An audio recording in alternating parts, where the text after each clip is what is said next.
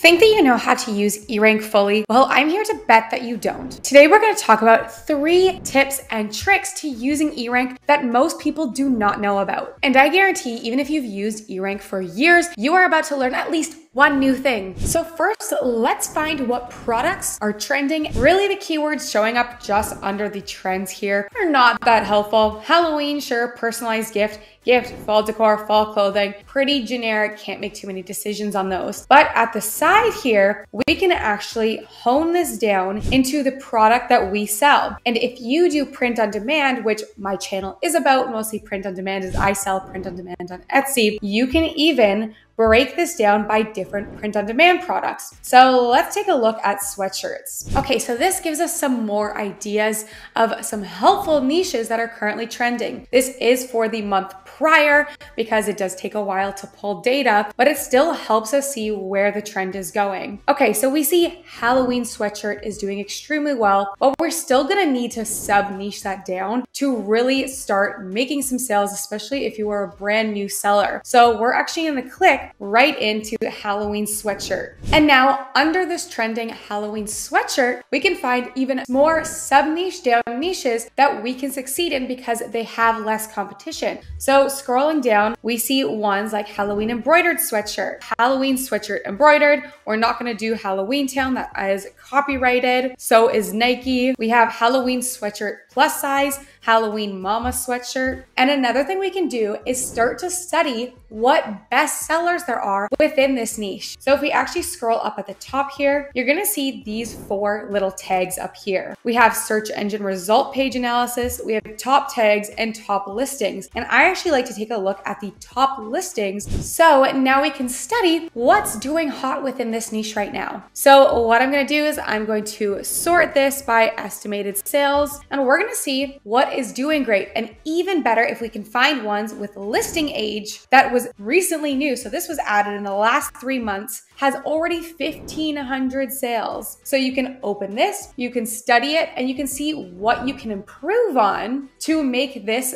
a design for you without stealing it, or how you can change it enough to be something of your own. Using this, you can also see what tags people are using to get these really good sales. So this person has used Halloween Town shirt, Halloween Town, Halloween sweatshirt, Halloween party, Halloween gifts. Again, please don't do Halloween Town. What Erank does not do is they do not check for copyright. So this is something that is on you. If you are profiting off of someone else's brand, Halloween Town is a movie, it is a brand, then they can come after you. But scrolling down, we can just see ones that are doing really well. We have bougie sweater, boo Halloween. So we have Halloween party, Halloween sweatshirt, trendy sweatshirt, spooky sweatshirt, fall season sweatshirt. They were listed 25 days ago, and they have 96 sales already. We have this one right here, Halloween sweatshirt ghost cows. So there's a bunch of cows in a ghost costume. Maybe you could do a version of this with a different animal. If you want to expand the context a bit, you can also open the SERP tag up here, which is search engine results page. So that is analyzing the top 100 listings on Google. And you can see the average price is $30. You can find some of the other most popular tags. You can take a look at the average processing times for these, so you can just get a little bit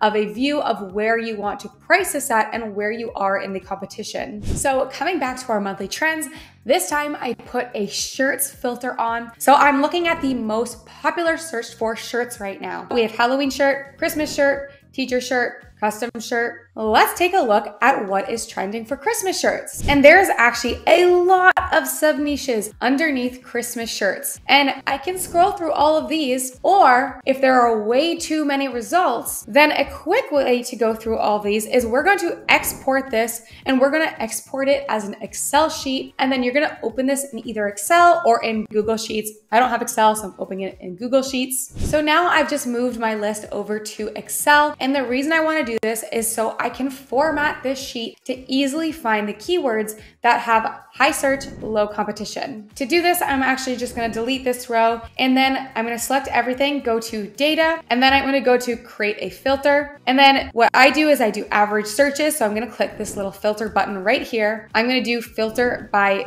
condition. And then I'm going to do greater than, we're going to do at least 50 searches a month. I'm going to hit OK. And then I'm going to go to Etsy competition. I'm going to add a filter there as well. Filter by condition. Then I'm going to do is less than. And then let's say we're looking for ones that have less than 5,000 competition, and we're going to hit OK. And now what I have is I have a list of all the sub-niched Christmas shirts that still have room for a new person to grow in. So we have Christmas superlative shirt, ICU Christmas shirt, maternity Christmas shirt, sequin, hug Christmas shirt, Hawaiian, Christmas trees, Merry Christmas shirt, that's an SVG. We have sassy Christmas shirt. We have SLP Christmas shirt. We have all of these sub niches that have still a decent amount of searches, but have a lot less competition. So we can take a look at both of those here to find the average searches and the competition. You can also just delete these because I don't take a look at these. So I'm just going to delete these columns. I'm going to delete the character count.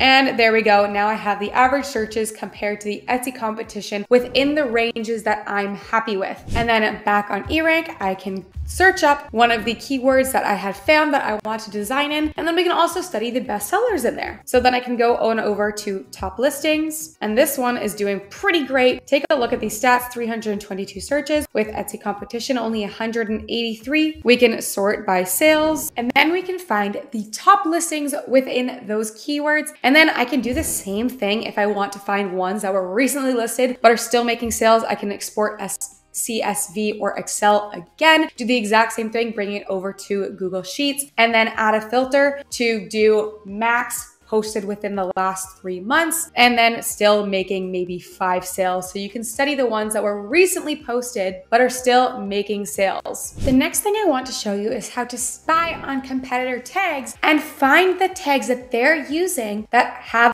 high search, low competition. So first on Etsy, you're gonna go find a Etsy shop that is similar to one that you want to be like. You can grab a few of them. I like to grab a few at a time, but I'm gonna show you the example with Ikerson Ltd, which is one of the most known print-on-demand t-shirt shops, and they have just been killing it. So I'm gonna do a little study on them. We're gonna go to competition, we're gonna go down to tags, and then we're going to enter their shop name, and then we're gonna hit analyze shop listings. Once the list has loaded, you are going to get a list of a bunch of different tags that they have used, and you're gonna see their searches and their Etsy competition. So one way to quickly do this, though it does take a while to load, is by going on and either sorting by average searches or sorting by competition, and then scrolling through this list of over 1,000 different keywords. Or we can do the same tool that we did earlier, and we're going to export to Excel, and then I'm going to reopen it in Google Sheets. And then for me, I'm just going to clean it up a little bit so it's a little bit cleaner for me to look at. I'm just going to delete some of these, and then we're going to go to data. We're going to do create a filter, and then under average searches, I'm going to find searches that are greater than, let's do about 50 again, 50 searches a month. Okay, and then let's do competition that has less than, and then let's set it to about 5,000 again. And now we have some new niche ideas that have searches and low competition. So board game shirt, dad of twin shirt, donkey shirt, miniature dash hound, boob shirt, drag race t-shirt, funny ballet shirt. And again, usually I go through multiple different stores and do this exact same thing till I have a large list of brand new niches, and then I can start doing research on those niches within Erank by searching them up and then going on over to listings to find the best sellers and to find out what other tags people are using along with this tag right here. Erank has tons of use cases. If you watch my videos, usually there is some point where I'm validating my data using Erank. But in today's video, I just wanted to show you some of the less known features of Erank that I haven't seen too many people talking about, but are extremely helpful when I'm doing my research. So let me know if you use Erank and if you learned anything new today. Thanks, guys.